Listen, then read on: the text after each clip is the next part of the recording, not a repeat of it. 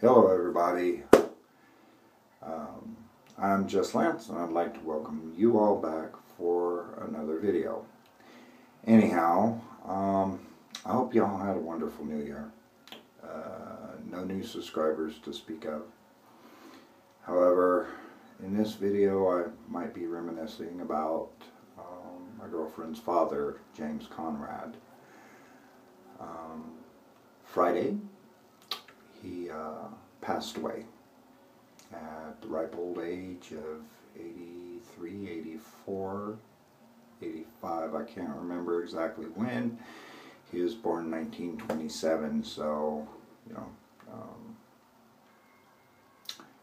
he has lived a very long and at times, and for a good chunk for the past number of years, a very happy life. So yeah, I'm going to kind of be reminiscing about him tonight, or today. Anyways, so let's go ahead and let's take a look at what we're doing. The razor is my 1959 second quarter Gillette 195 adjustable, or what we've come to affectionately call the E2 Fat Boy. The brush is my RazoRock Plus Soft in the barber handle. Nice solid acrylic handle, 24mm Plus Soft knot. Absolutely love that brush. One of my favorite synthetics. The soap will be Sterling's Piacenza. I want something bright, citrusy, and Piacenza kind of fills that desire.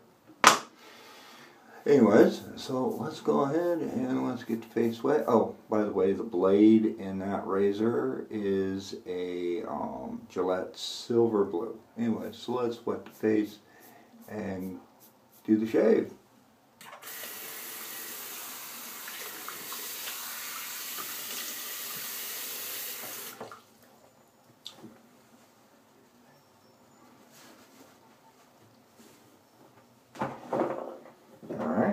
Go ahead, get the brush wet.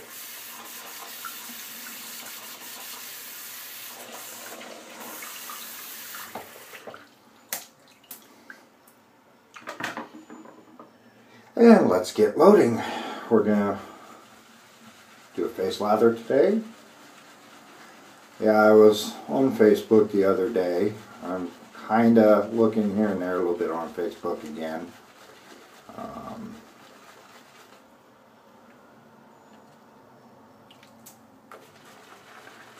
Just from time to time.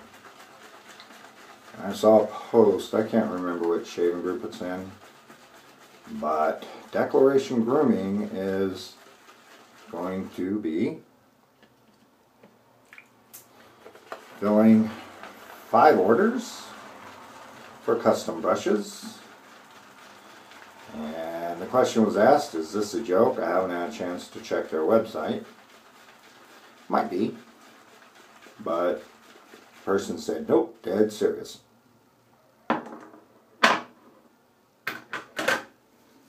Anyways, I guess Declaration is only going to make 5 brushes, and they're going to go for $1,000 a piece. Now, in this hobby, spend what you want to spend. You want to spend $400 on a razor, $500 on a razor. That's you. Do you. You know, if having that kind of gear that expensive makes you happy, do whatever it is you wish. But me, myself, well, if I had that kind of money, yeah, that would have to be one spectacularly incredible, beautiful brush.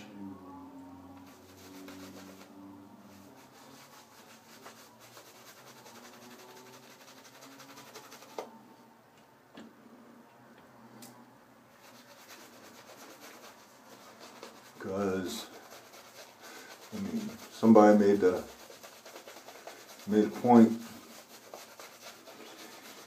They said $1,000 for a $5 block of acrylic for turning. And one moment.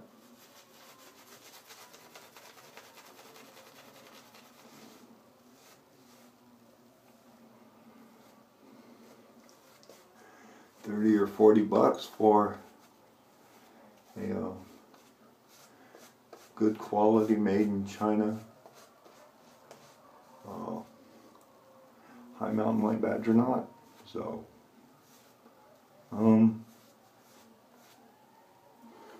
yeah, but you want to spend that kind of cash,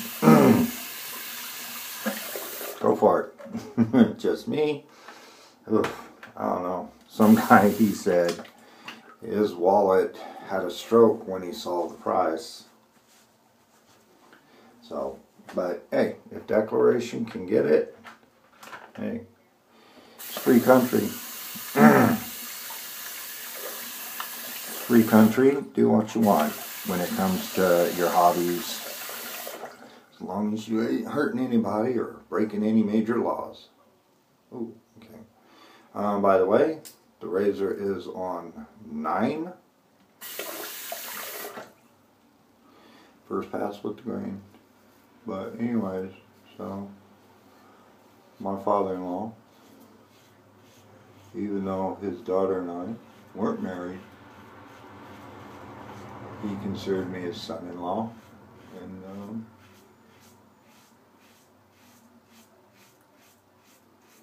it was as close as you can get to a father-in-law without being married when it came to his treatment of me, generosity, and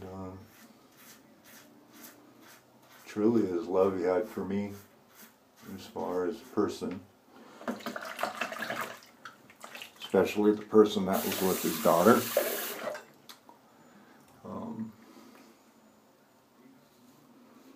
We didn't agree on everything.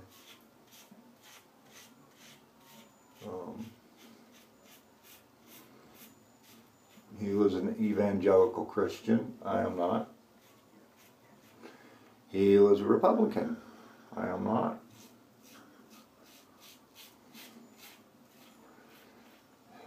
Did we have moments where we disagreed heavily? Oh yeah. Oh yeah. When it came to religion and politics.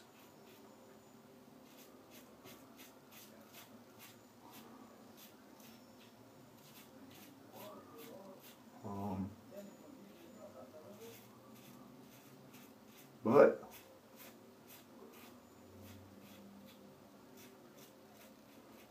him and I both respected one another.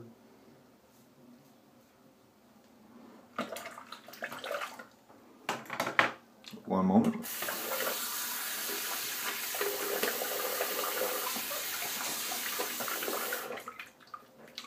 So, yeah.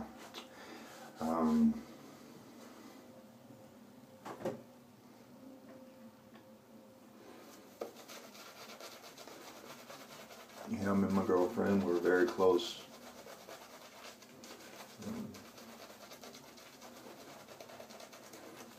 He always did everything, you know, he stayed in very close touch with her.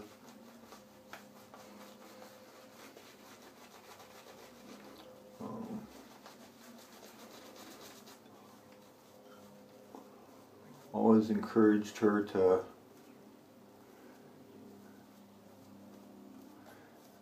be a better person. Always, he had a saying that he tried very hard to live by, and that phrase was, be happy on purpose.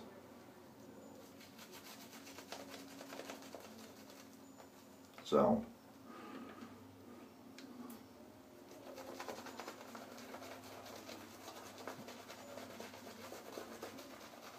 it's a phrase that, well, a lot of people could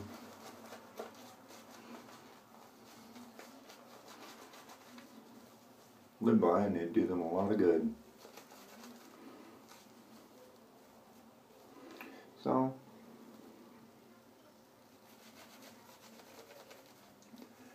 I had to unfortunately break the news to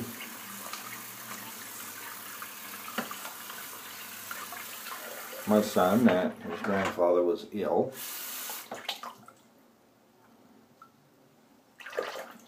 And my son's 4, be 5 this month at the end of the month.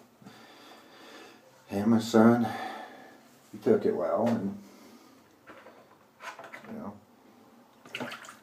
when my girlfriend, she was the one that broke it to him that he had passed, so. But he's a trooper, and going across the grain, so I go against the grain on the neck. If you've never watched one of my videos, you might notice I'm going up from the bottom to the top in the middle, but at an angle here on the side of my neck. That's because my hair grows in a straight down this way, and then it grows at an angle down this way. So against the grain is up at an angle on both sides and up in the middle. I'm not quite growing the Fu Manchu back yet. I will. Excuse me.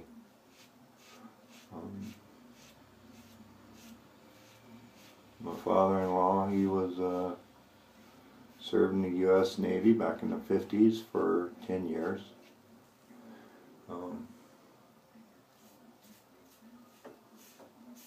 Served during the Korean conflict. While the Korean conflict went on, well, he was serving.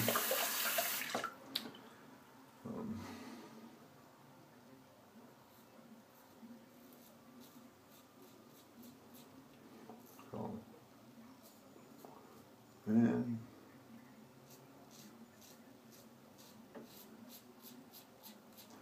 so he was a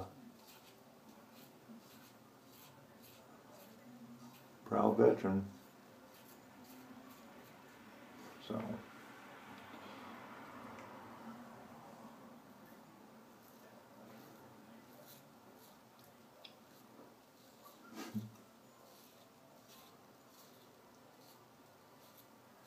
he served on a, oh, I can't remember what it's called, an LT ship. I forget what class that is. One moment.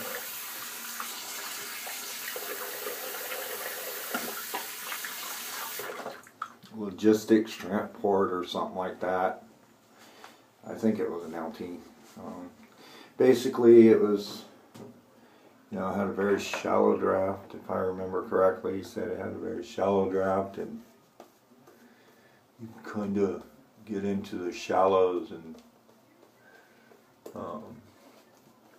for the beach, and get by the beach and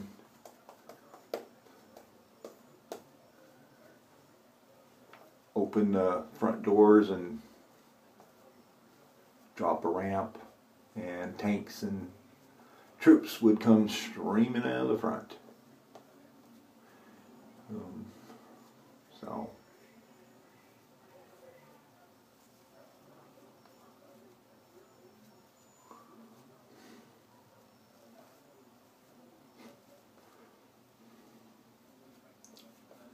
he got a little bit of trouble from time to time in the Navy.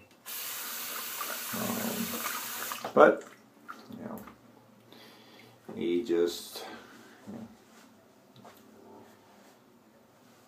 he served his 10 years and got out and became a United States postal worker. Rang the bell for Salvation Army every Christmas time.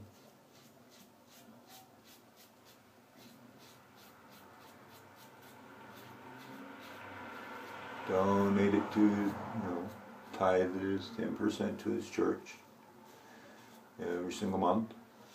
So, and helped us while he was here, helped us get a beautiful, lovely van, Kia Sedona LX.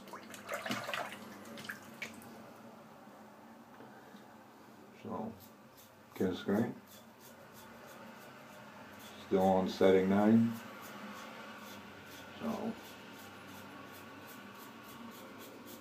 we haven't done the service yet. He's going to be cremated, and then that Neptune Society where they take you out and scatter your ashes at sea.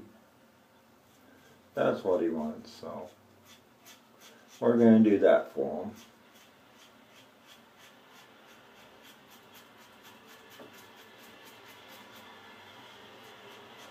He's kind of took the reins there at the end, and took care of quite a few final arrangements, but not all of them.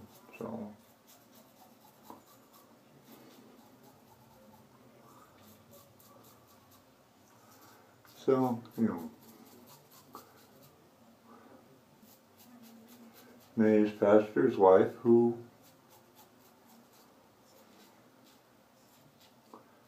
he was good friends with, both the pastor and the pastor's wife at his church. And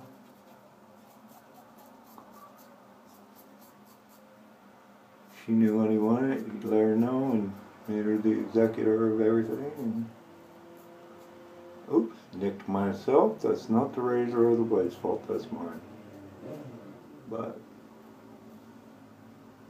she's doing what's right by the man, which we appreciate very much. So, he will be missed by friends, family,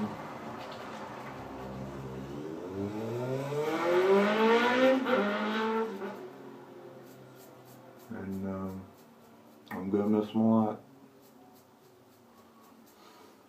Him and I, like I said, we butted heads from time to time, but I did truly love the man. So, that's what we've been dealing with for the past several days. Anyways, if you're still with me, I appreciate it. I hope I didn't drag anybody down too bad. It's just kind of want to remember them in my own way. So I decided to do it this way. Anyways, I'm going to go ahead and rinse off, and I will be back for the post after I shave my head. See you in a minute. That, folks, was an absolutely amazing shave. Got a little bit of stubble on the head, no problem. The Fat Boy always does a great job.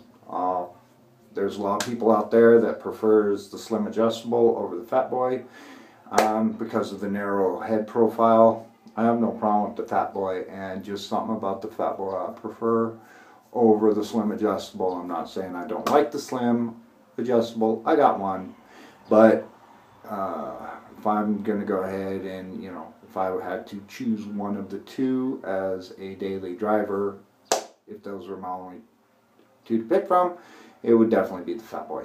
Anyways, but yeah, face is great. The brush, wonderful brush, plus soft, synthetic, barber handle, razor rock, great brush. If you haven't got one and you're into synthetics, go ahead and get one. You won't be sorry. The Gillette Silver Blue, absolutely great blade, one of my favorites. The Piacenza by Sterling, absolutely love that soap. And I just needed something bright today. I just needed something bright as far as my soap went. Great soap, wonderful post-shave feel, plenty of slickness, glide, residual slickness, cushion, everything you need and want in a soap. So let's go ahead and let's do the post, shall we? Dickinson Witch Hazel, of course.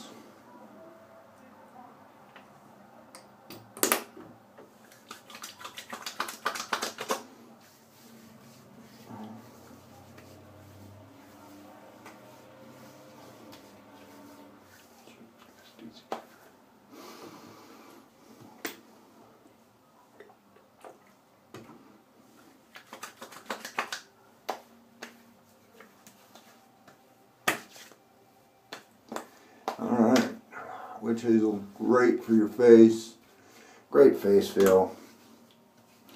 Absolutely love the stuff.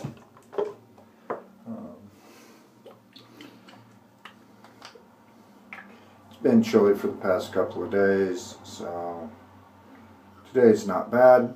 So we're going to go with a tiny bit of Nivea Post-Shave Balm.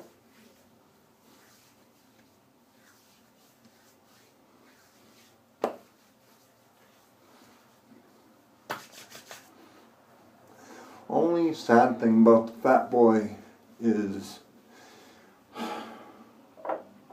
it's such a sought after razor when it comes to vintages. Some people, they just charge crazy ass prices for them. I paid $40 for mine, but that was because it's not in mint condition, but the person I got it from had sent it into Razor Emporium, got a tune-up on it after he got it, because he said, you know, he wanted to make sure that the blade alignment and gap was even on both sides. That way he wasn't getting surprises. And the aftershave is Florida water. A little bit spicy. Got some burn.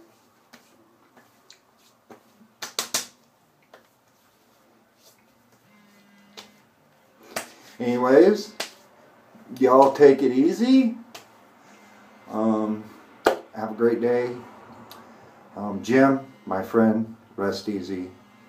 I'll see y'all on the flip side of the blade. Bye bye now.